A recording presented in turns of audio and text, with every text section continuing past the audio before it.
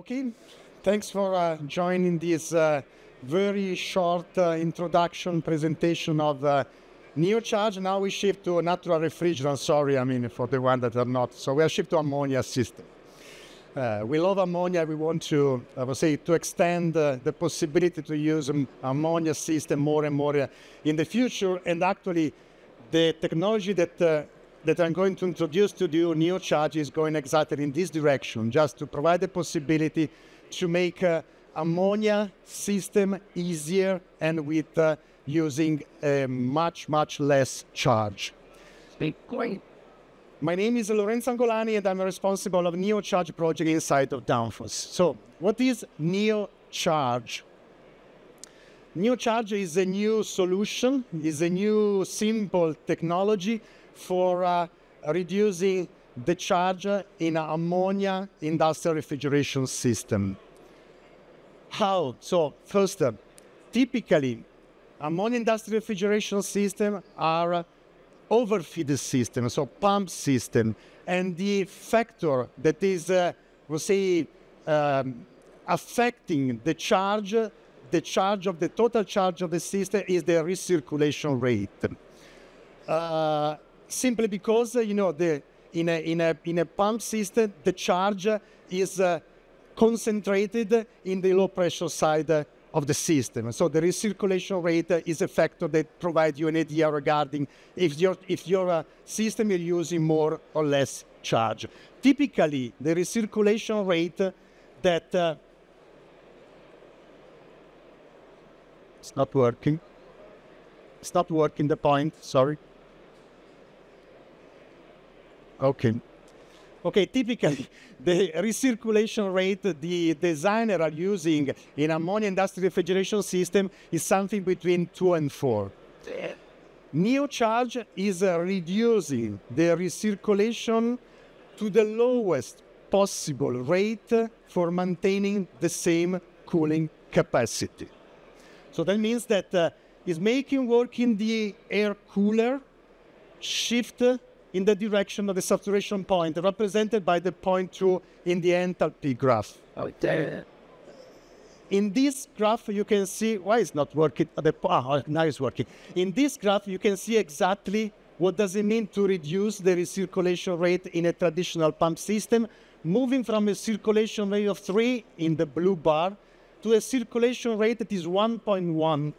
And of course, in the area where the circulation rate is affected, that means in the liquid pipe, in the evaporator, in the section wet side, in the receiver, for example, you can see the different part of the system moving from a circulation rate of 3 to 1.9. So it's a huge differentiation in kilogram that the system is using. But NeoCharge can be even used not just in connection to traditional fluid system, but even in connection to direct expansion system. So ammonia is, I would say, direct expansion system in connection to ammonia. It's not just a trend because we have many already customers, not maybe in Europe, but maybe in US, in Australia, using this technology in connection to ammonia. Simply because it's the technology that can reduce half the charge. If in a flooded, just reducing the circulation rate, we can arrive to 45%. It is a huge number. In a direct expansion system, we can go to 50% charge reduction. So it's the system that is reducing most the charge. But NeoCharge, what is doing is improving the performance of the DX evaporator to the same level of the flooded one, just cutting the superheat to 0. So not because it's not using the superheat to control the expansion valve. So in any kind of system, NeoCharge is providing a benefit. What are the elements connected to NeoCharge? So if we want to control the recirculation rate, we need to read the vapor quality. So we need the sensor, and this is the core in the technology. We need the sensor to read the vapor quality, of course, but we need even, if we want to remove the superheat, we need even to read the superheat. But this is easier because this is something that we do regularly. So sensor, we need an electronic control to read the sensor and to, of course, providing a good signal for controlling a motorized valve. But this is, we are very expert in doing control valves. So the solution, NeoCharge solution, is made with the sensor, electronic controls, and valves. I say it is a simple, the core technology is a simple sensor for reading the vapor quality in the range that we need to control, because I'm not going to control a circulation rate that is 6 or 7. So we have to reduce the circulation rate. So that means that we are controlling this range of vapor quality. So we have developed a sensor that uses a very simple technology. It's the heat conductivity. So it's a, you know, there is a big difference between cooling heat transfer coefficient and so liquid heat transfer coefficient and gas heat transfer coefficient. The difference is a factor of 10, of course, in the positive, in the liquid side. We have developed a very compact heated sensor. It's a heated temperature sensor and is fixed directly to the evaporator, not in the section pipe, not in the collector, directly in one of the pipe on the coil, in the coil, small pipe in the coil. So it's outside, it's not intrusive. So it's placed, fixed outside the pipe. So I say it is a heated sensor. We provide a fixed amount of energy, of heating, and of course, on the other side of the pipe, there is the refrigerant that is providing a cooling effect. Now, it's cooling down the sensor, more or less, depending on the amount of liquid that you have in the pipe. So we are using the temperature signal to understand how much liquid and gas we have in the pipe. So it's the vapor quality. And this is the signal that we are getting from the heated sensors. As you can see, is representing the vapor quality. Actually, it's not a direct measurement of the vapor quality because we are using the heat transfer coefficient to read the vapor quality. So there is a correlation in between. The electronic controls, now we are down to the electronic controls. Actually, for engaging this signal and using for controlling the valve, just in the first time that we power on the electronic controls, just in the first one, the system is running using the superheat signal. We have two signals, it's a dual signal. At the beginning, just in the first power one, we are using the standard superheat. We make it running for a few minutes. We create a stable superheat and we start to power on the heater. We open more and more the valve. The superheat starts to go down. When we reach the flooded point, the algorithm that we have developed in the electronic controller is able to detect that we start to go flooded and shift the signal, and we use the heat sensor signal to enter in the two-phase area and to control the valve according to this signal. What does it mean to have a system not controlling the circulation rate or fully controlling the circulation rate? If you think how we design the system now, traditionally we have a pump that has a fixed speed, fixed liquid mass flow rate, and the evaporator just controls it with a regulating valve with a fixed and opening degree, very easy. And consider that this system is theoretically designed with a circulation rate of 3. You know, I mean, 3 is just a theoretical circulation rate. The real one usually is much, much bigger. And because it's depending by what? It's depending if all the evaporators are running in the same time. Hopefully not. Some are working, some are off. And of course, the one that is on is receiving even the flow rate from the one that is not working. So that is improving the recirculation rate. The load is ever impacting the recirculation rate. I will show you later how. The ice, the air temperature. So, I mean, the recirculation rate is never fixed, it's constantly changing, and is always much, much bigger compared to the theoretical one that we are using for designing the system. Here you have the translation in kilogram. What does it mean? Yes.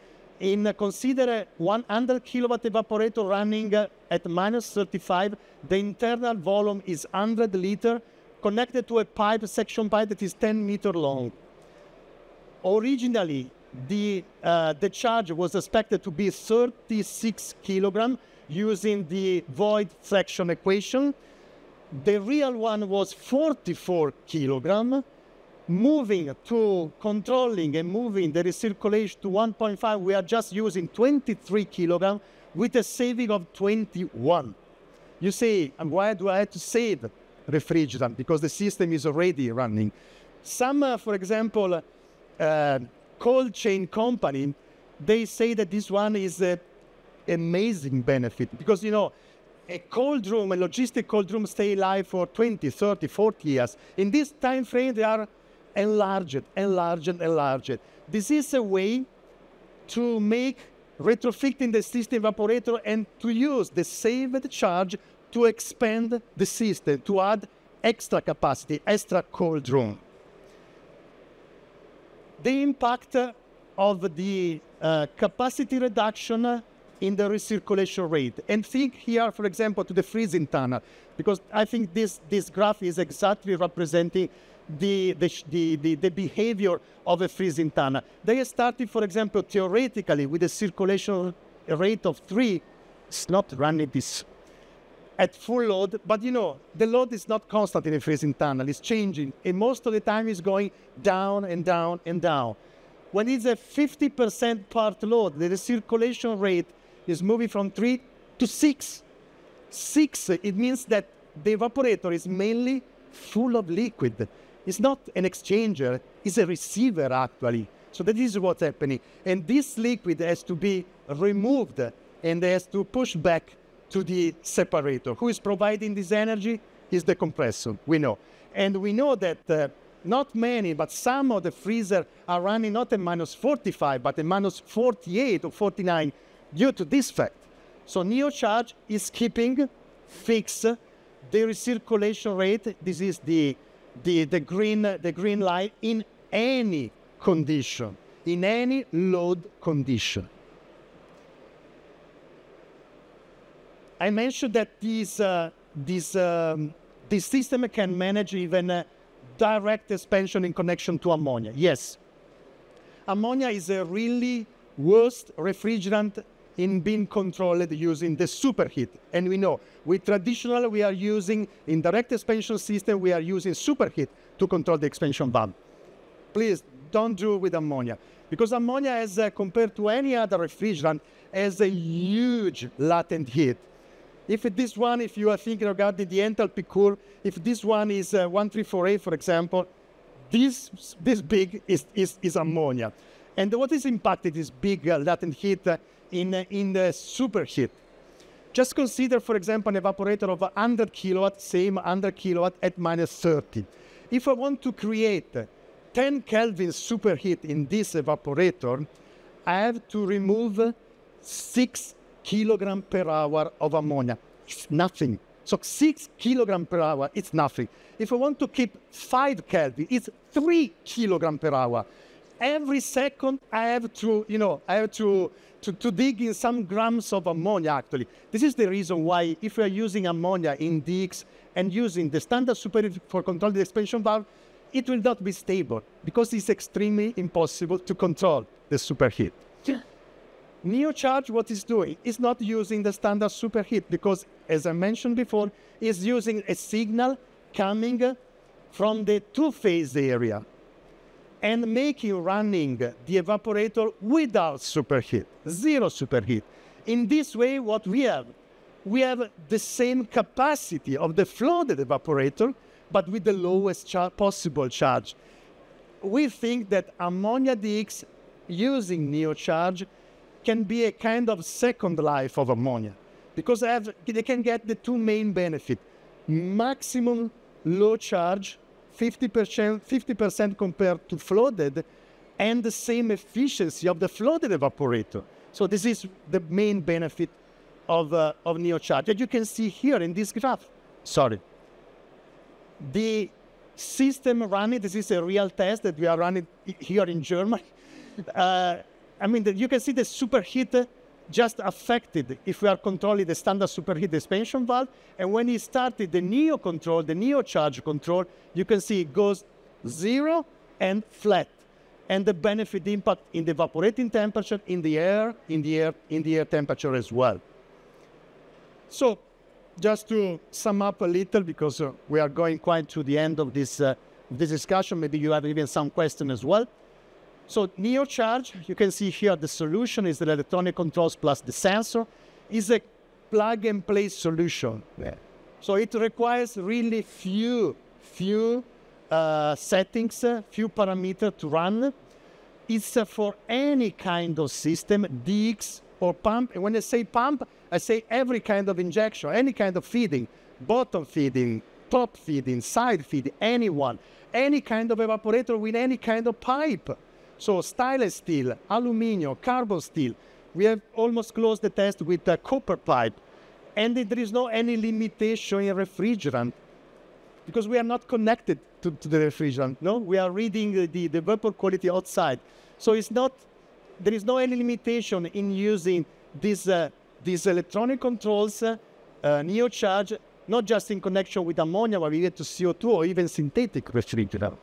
Is a real active control, because every evaporator receives exactly the quantity of charge, the quantity of refrigerant that is required according to the load. That means that if you see in a big system, no, it's a way to balance all the units that you have in the system, because everyone is receiving what is requiring.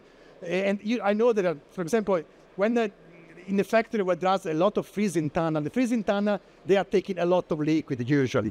And in most cases, due to this fact, the cold room, they are not receiving the liquid, simply because it's in the freezer. This is the way to solve this issue, because every unit, every evaporator is receiving exactly what is requiring. And this, I would say, when you say is ideal for retrofit, it means that you can see the sensor. I don't have here, I mean, I will invite you to join on the booth to see this. The sensor is extremely compact, can be fixed in any kind of evaporator, cubic, placed on the floor. I mean, any kind of evaporator. We have made a lot of tests already. Any kind of a manufacturer that you know has been already qualified with this sensor. Testing is not so new, actually. NeoCharge. We started to test it in 2020 in Denmark, in DTI, and here we refine, I would say, the software. I'm going to close, yes. Later on, in 2023, we move to real system. And I would say we tested, of course, in different conditions, with different kind of evaporator, and in connection to ice cream factory, ice lolly factory, slaughtering house, traditional cold store. And in all these applications, we were able to get the target that the customer was looking for. Actually, we use even this time for making the algorithm is a much more robust, because even test phase. Now we are going bigger and bigger. So we are taking complete cold room, we are taking a complete system. Let me just to mention this CO2 DX air-to-water heat pump that we are testing since May in DTI in Denmark. Zero superheat, fantastic performance. And I would say that every time that we are going to engage customer, they are enthusiastic and they want to test. And you can see here how many are already scheduled. So I will invite you, I'm closing here, I will invite you to join me and our team in Danfoss, because you can see this technology, this NeoCharge in a demo unit. You can play, you see and play with this technology. You can see, you can appreciate the configurator, cool config for making a very fast, easy setting. That's it. Thanks a lot for joining this presentation.